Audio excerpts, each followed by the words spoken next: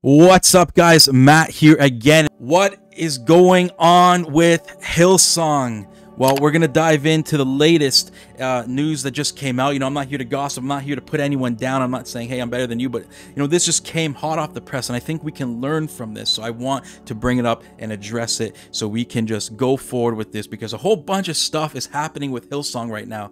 And it's a little bit overwhelming. So with that said, this article today is about the co-founder, Brian Houston. 2 accusations have come up against him. It's been addressed to the church. The church members know about it. And, going forward from here, what do they do? I don't know what Hillsong should do. There's so much stuff.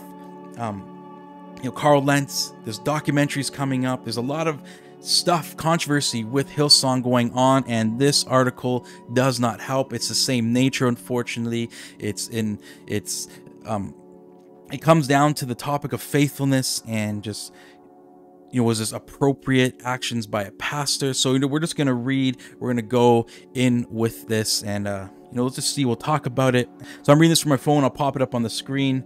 So it starts off like this. The board of directors of Hillsong, the global megachurch music empire founded by Australian pastor Brian Houston, released a statement Friday, March 18th, addressing 2 complaints about Houston, including an accusation that the married pastor had spent time alone in a hotel room with a woman in 2019. In the statement, which came as the story was breaking, the Australian press said the Hillsong pastor has been dealing with 2 complaints made against Pastor Brian over the last 10 years, and each was investigated by a board member or body appointed by the global board and was dealt with confidentially. The other complaint related to an accusation that Houston had flirted with a staff member over a text message a decade ago. Prior to the statement being released, Hillsong reportedly held a video staff meeting with 800 Hillsong staffers around the world, in which interim pastor Phil Dooley, who is leading the church while Houston is on leave due to ongoing legal troubles, discussed the complaints for the first time with the church at large. Dooley explained the text as being to the effect of, "If I was with you, I'd like to kiss and cuddle you," and words of that nature. The second incident, as reportedly detailed in staff meeting, took place during Hillsong's annual conference in Kudos Bank Arena in Homebush, New South Wales in 2019. According to ABC, Dooley said Houston had been drinking with a group.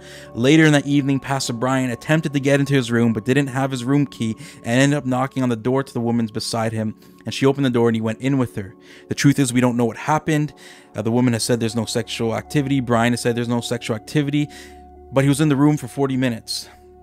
The Hillsong board statement said that Houston had become disoriented after taking more than the prescribed dose of anti-anxiety prescription mixed with alcohol. This resulted in him knocking on the door of a hotel room that was not his, entering this room and spending time with the female occupant. The board's statement said Houston was also under the influence of sleeping medication, upon which he had developed a dependence. At the same time, he sent those text messages. The text messages ultimately led to the staff member resigning, according to the statement. Okay, so let's just stop there. That's a lot of stuff going on. Whoa.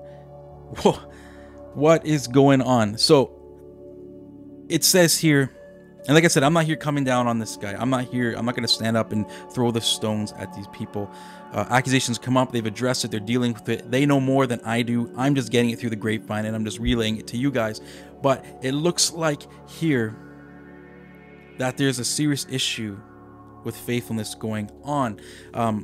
So the first accusation that came up was more than a decade ago, when he texted a woman and said, if I was with you, I would cuddle and kiss you, or something like that.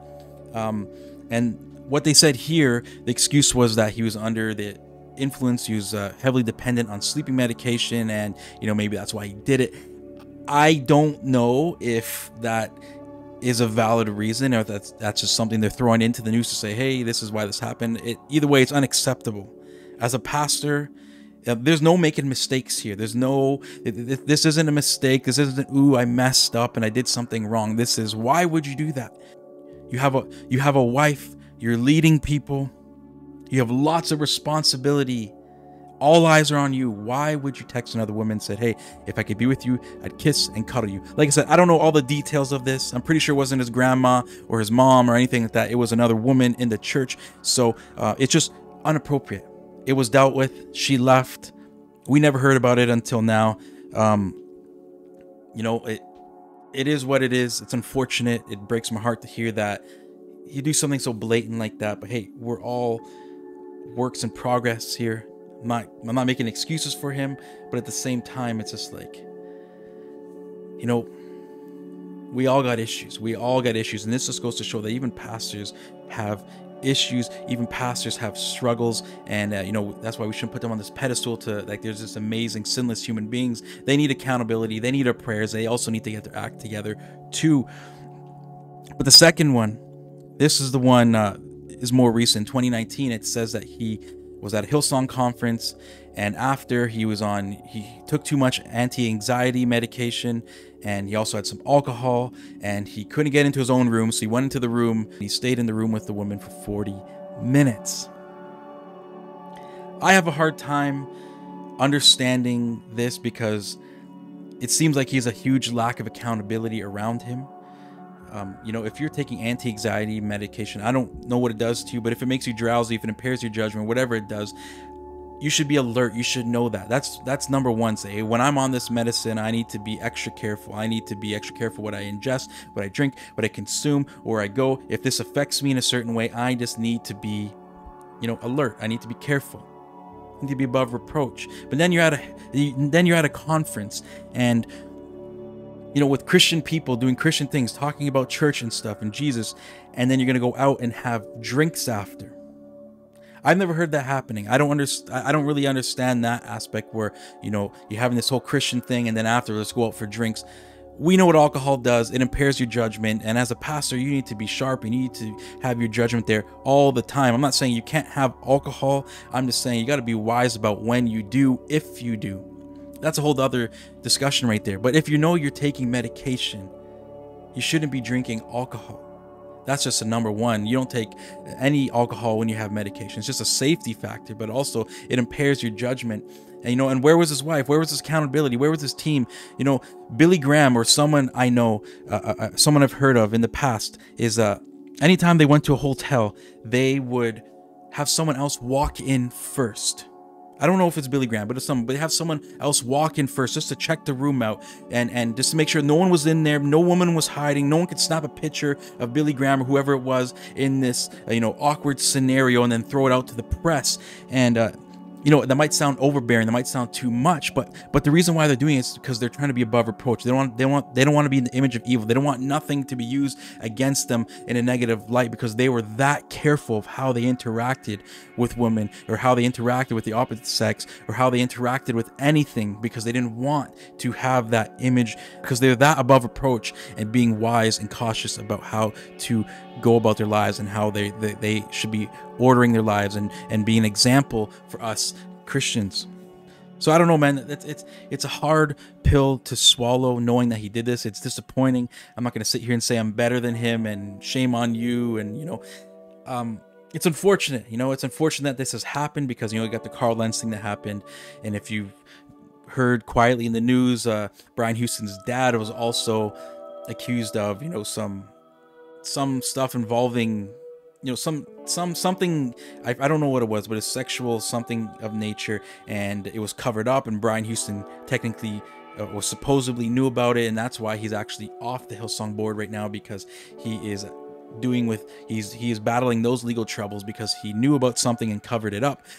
But then we have this, and I think it's sad, because unfortunately Hillsong is like the image of Christianity to the world. I'm not proud to say that, but I'm saying, hey, everyone knows Hillsong. Everyone, more non-Christians know what Hillsong is than some other random stuff. Everyone knows about Hillsong, and it's a very public thing. And when something happens with Hillsong, it gets labeled as a whole Christian issue, and all this stuff is just giving Christianity a bad name right now. And I think it's safe to say that Pastor Houston, Brian Houston, unfortunately, I think that your days of being a pastor are probably coming to an end. And I don't say that in a bad way or trying to be mean. I'm just saying, hey, all these accusations lining up with your dad, and those things, and then this sexual things are lining up. It's just like, hey, I don't think that Hillsong is going to be bringing him back. They need a whole new image change. They need to change how this church is run. They need to change the accountability of the pastors. This could be a good thing. This could be a good thing for everybody. It could be a good thing for Brian Houston. He's being pruned. He's being adjusted, he's being refined, he's being corrected, hopefully he repents of his sin. But also, this could be a good thing for Hillsong. For the longest time, Hillsong has been damaged. The reputation has been hit left, right, and center. It's never ending. Maybe this is a good thing for Hillsong and these mega churches just to wake up and say, hey, okay, we got to have more accountability. We got to do things differently here. So with that said, let's just trust God with what he's doing. Sin always comes to light. Whether he's guilty or not guilty, sin always comes to light. And secret sin, you can't hide from it. It's always going to come up. Your mess is going to be found out. And the only thing we can do is pray for Pastor Brian, pray for the Hillsong Church, pray for the people in the church. I said this in my last video. It's like it's sad because there's people that go to this church. We're just watching this on TV, hearing about this in the news, but there's people who go to this church and that are part of this and who are hurt by this. And the devil's going to use us to throw people off the path and say, hey, I'm out of here. I can't stand this pastor. I can't stand what happened. And you know what? It's not about the pastor. It's not about what the pastor did. It's we should never run away from the church because of what someone else has done. But unfortunately, there's a lot of weak Christians in the faith at the Hillsong Church who may choose this path. So we need to pray for the Hillsong congregation, that they'll be strengthened and that they'll be refined. And we also need to pray for the leadership of this church. Get it together.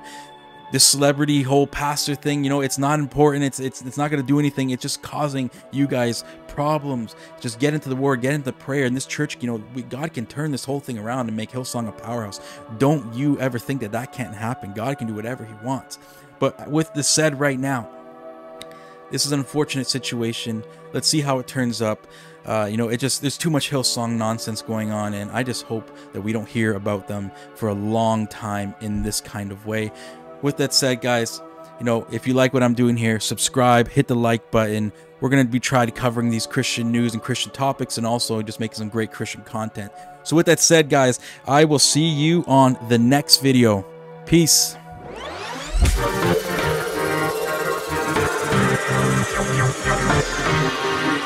Yeah.